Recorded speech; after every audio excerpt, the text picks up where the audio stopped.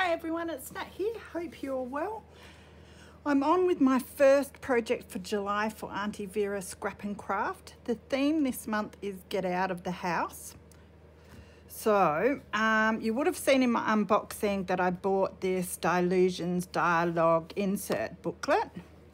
So usually these are placed into a cover and you can fit a few of them in the cover, and then you can take them when you go traveling or even just at home, and you've got all different ones together that you can journal in, art journal in, you know, whatever you'd like to do. Now there is a range of these, and I picked this one up from Aunty Vera's, and this is the lined one, so it has lines on the pages, and the pages are really thick so that you can art journal and use whatever media you like in them.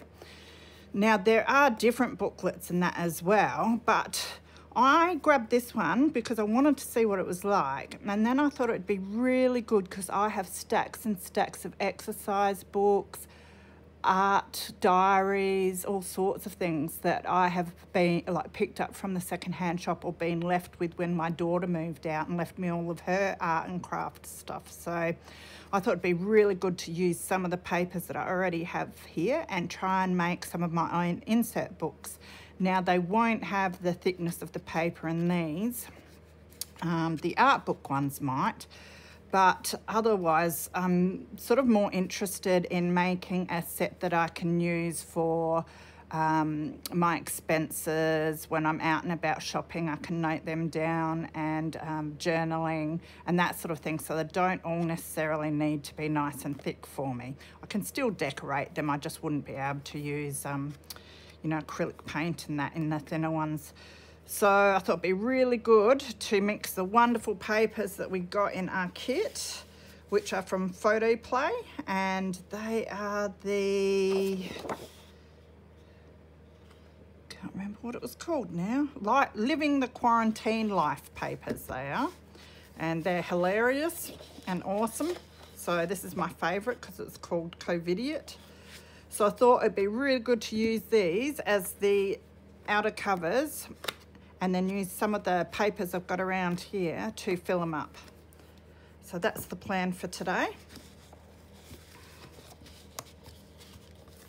So now I just have to choose the papers I want to do and what inserts I'd like to do. So the first insert that I'd like to work on is one for my expenses. So I've got this graph pad, it was, and I've taken some pages out. Now it is thin, but that's all right because the idea is not necessarily to embellish this much. It's just to use it to write all my expenses in while I'm out and about.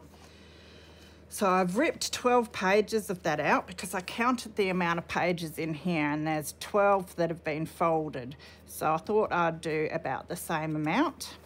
Now it will be thinner, which is probably a good thing for me. So it won't be quite as bulky. So the next thing I want to do is pick a paper that I'd like to use for the cover. I'm thinking of this one. It is expenses. Yeah.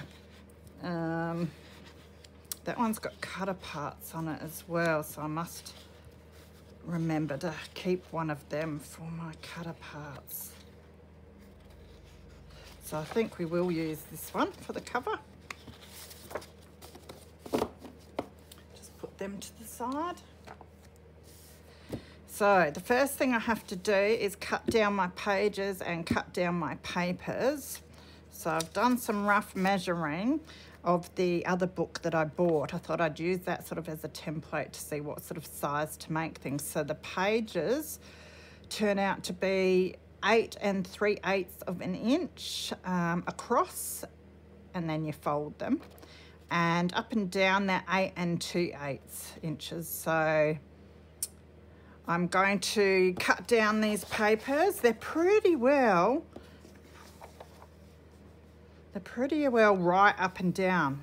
Perfect. I will have to put up with these holes down the bottom. I don't mind that. I like to reuse stuff, so I'd rather reuse that than buy something that looks perfect. It's a little crinkly too because it's, yeah, been through the wars at my place, but that doesn't bother me either. So, and then we've got to make it the 8 3/8 across, which is easy to do. So I'm going to chop them down. I'll probably use my guillotine, and I'm going to chop down this paper to match, and then I'll be back to put it together. One of the inserts I want to make is a bullet journal insert. Now, I have this bullet journal that I bought a couple of years ago and I haven't used. I think I did 1 page in it and that was it. So I thought it would be great to use some of the papers in that to make myself an insert that's got the dots like a bullet journal. The only problem is the pages aren't big enough for me to fold over. So that means I have to join 2 pieces together to make a page. To fold, there's a number of ways you can do that. The way I am going to do it is I have 1 page here that I have folded so that it's the length I need for 1/2 of the page there. And then I've folded it to make a hinge to join the other side of the page too. So when I sew the pages together, I'll be sewing through the join here. So what I've done is just run some double-sided tape along this part where the fold is. Obviously you don't want to put it on the actual fold because we'll be sewing through there, but that's what we're going to adhere our other page to. Now, just to help it all stick together nicely too, I'm going to use some double-sided tape. I've just got some paper here to put underneath while I do this. Now I'm also going to use the lines that I can see on my mat to line the pages up so that I get them straight. So I would put this edge up against a line, and then when I put this page in, I will make sure that that goes up against the line here too, so that the top of our pages is going to be straight, and hopefully the bottoms. They're not cut straight, that's for sure, but it won't matter so much because we've got our hinge there. So, all right, so let's do that. And then I'll get on with doing the other. I've got 12, I think, to do, so I'll just do one on camera to show you.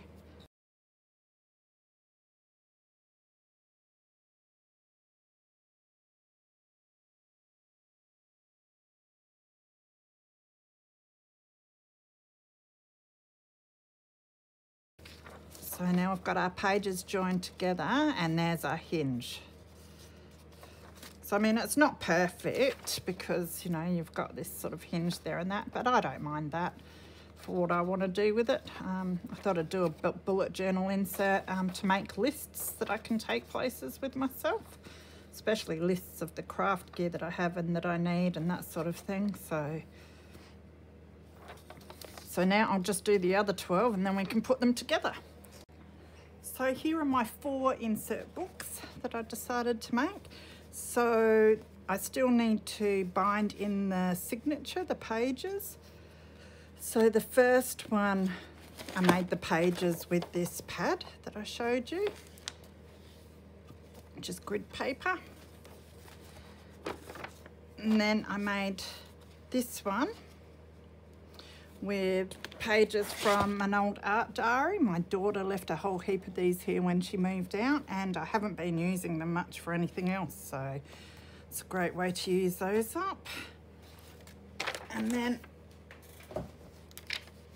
I did this one with my bullet journal pages, and I showed you how I joined them together and hinged them together. You can see the hinge there.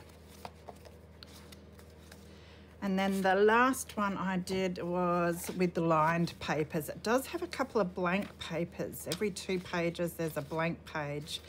I used an old exercise book. I have heaps of old exercise books that just sit around doing nothing. So it was really good to be able to grab that out and reuse the pages. So that's what I'm using in there. So some of the pages aren't 100% even and some hang out like that. I will trim them down once I've got the signatures in, and then I'll know exactly how much I need to take off. So they're looking pretty good, and size-wise, they're pretty spot on. And because I've used a lot of thinner papers, they're not quite as bulky either as this insert, not as heavy. So I think that's going to be great. So the next thing to do is to get them sewn in. So I'm going to do a 5-hole pamphlet stitch, and I'm using, it's a tatting thread here, which I find quite strong and good. So I've already taken about 3 lengths, 3 times the length of the books that we're making, to make sure that we've got plenty there. And I also have some cardboard here so I can poke some holes and not destroy anything. And I've got my awl to make the holes. So we'll grab our first signature, and I'll do one with you, and then I will go off and do the others. I think I'll do this one. So this is our little grid one, that graph paper in there. So you've got to make sure that you press the signatures in nicely, that they're not sticking out the top or bottom or edges, but as I said, we can trim them off if they do stick out a bit afterwards. Just want to make sure that the pages are sort of even like that. I like to grab a ruler and put it down the middle and just press down to make sure they're pressed down as far as they can be. And then I'll grab my big clips and put one on this side. So it's the same process as what I do to sew my signatures into my junk journals. Now you could do a template with your holes if you want them evenly distributed through all the books and that, but I'm going to be lazy tonight and I'm just going to go for it. Since it's just one little signature, I'm just going to guess, eyeball it, and punch them where I think they should go. So we want one around about the middle. So I might put it on the line there. Just go through, that should be enough. Yep. And then I'll do one about 1 centimetre from the top and bottom. So one there. And then one about here.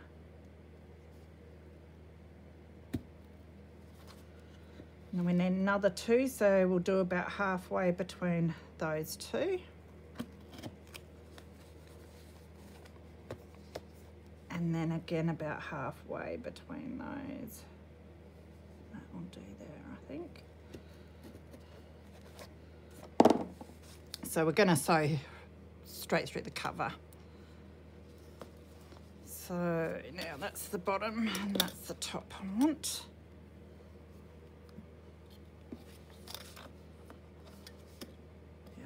Good.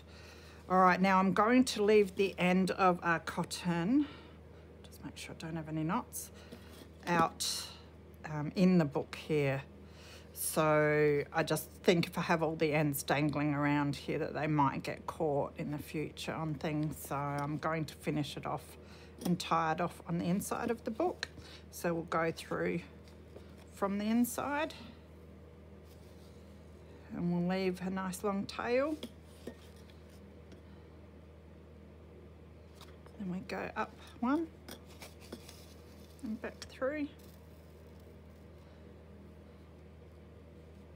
and then down through this top one. Now if you're finding it hard to get it through, sometimes it helps just to close the pages together a bit.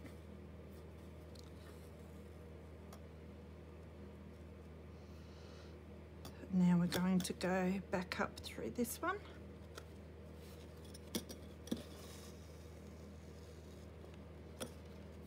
Now we're going to skip the middle hole and go down to this one.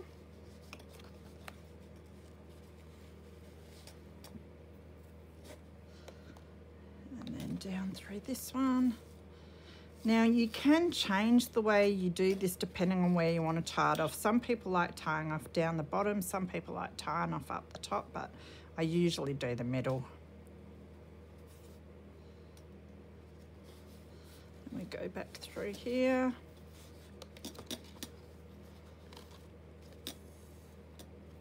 And then we go back through the middle.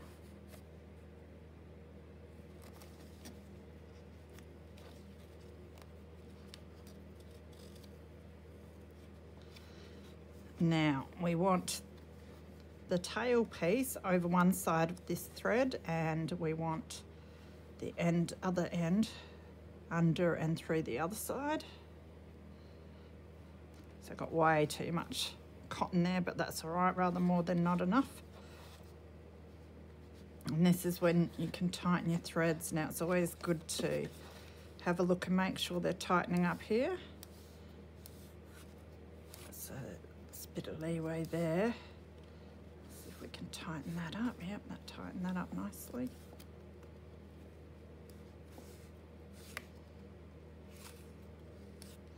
And it's good also just to check if we take these off. You can check and make sure that there's no like knots or anything if you need to. But ours is looking pretty good. So it's just a case of making sure that these are all taut like your guitar strings. And then you just tie it off.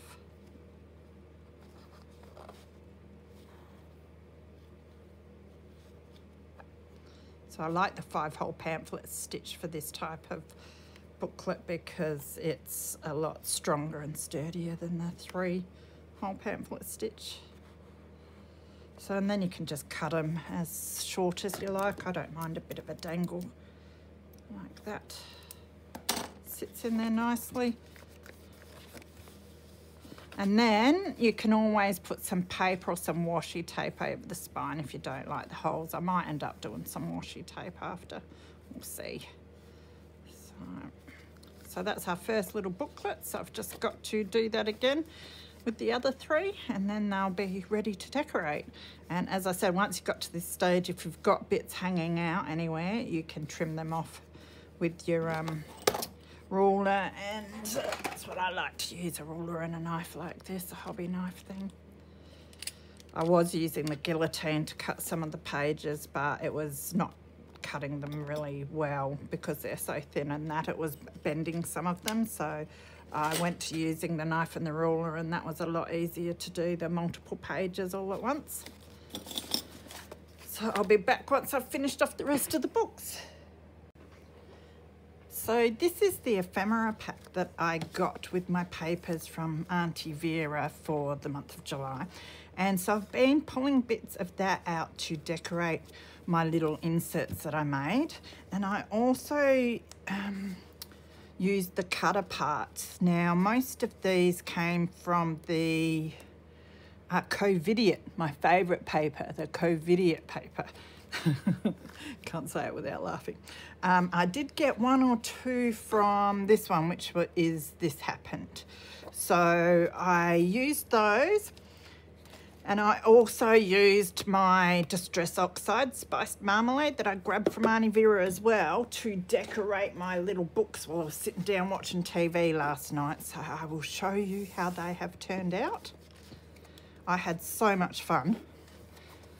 So there's that one. Now, one of the cutter parts was this one, and I was able to cut it apart into 4 different pieces to make little labels to go on the front so that I can label them so I don't get confused as to what they're meant to be for. So I just love all these little like COVIDs that I put everywhere. So, so that is my bullet journal one. I could have rounded the corners. It does look nice with rounded corners, but if I rounded the cover corners, you'd see the papers, and I couldn't be bothered rounding all the corners on the papers, but that would look nice. So that's that one. And that's the one where I hinged the papers together. Now, it doesn't look too bad there. So it's a nice little bullet journal for me to create some lists in. And that's quite thick paper too, so I can decorate that a little. And then I've got this one.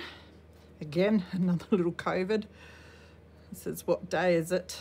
Alone together. So, and I used some of the papers in some places just to back some of the ephemera so it stands out more. So this is my writing one that I made with an old exercise book. It's that old that it's starting to go yellow around the edges. But it's a great way to use up if you've got stacks of old papers and that you're not using. And I have a lot of offcuts from doing this, and they won't get wasted either. They'll get tea dyed and put into my junk journals, so it'll all get used. So there's still room if I want to decorate the inside of the covers. And we've got this one. I love that tartan. I think that one was called Plaid. So there's the label again that I cut out from the one cut apart. So that's my little art journal one with the art diary papers.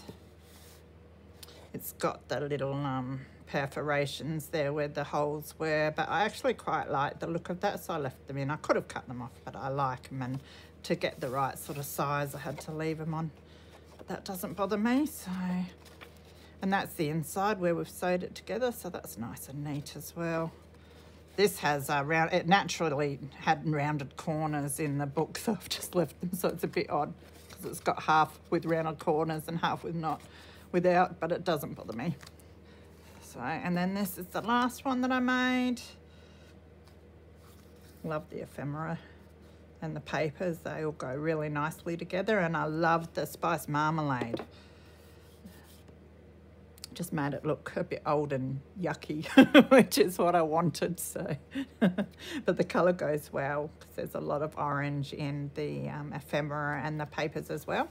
And so that's my graph pad one. Now the graph pad that I had was a bit wrinkled because it's been hanging around here for years, but that doesn't matter. This is going to be probably for my expenses and that. When I'm out and about, I can slip this in my handbag and just write down my expenses and hang on to my receipts and that, which will be very handy for me. So that's the way they have turned out, and I'm really, really happy with them. I'm glad I gave it a go. As I said, it's such a great way of making your own little inserts. Using some lovely papers and that works out nice and cheap. And just reusing papers that you might have around home. I'm definitely going to use this as well, but the papers in this are so thick that it's best to use, I think, for some sort of art journaling and that, which I haven't done much of. So with these ones, I sort of don't mind if I mess them up a bit, and most of these will just be for writing notes and that anyway. So that means I can keep the really good ones for doing art journaling and that. So I probably will get some more of these, and there's even a few more that I'd like to make as well. So I think it's a great thing to give a go. So hopefully I've inspired you to try and make your own little TN inserts like this to get yourselves more organised when you get out of the house. So go and check out what the other ladies are doing this month on the Aunty Vera team. I'm sure they've got some awesome creative things that they have made as well using these papers, and I can't wait to see what products they've got to go with them. So it's going to be heaps of fun. Yeah, and take care and have fun. See you later, guys.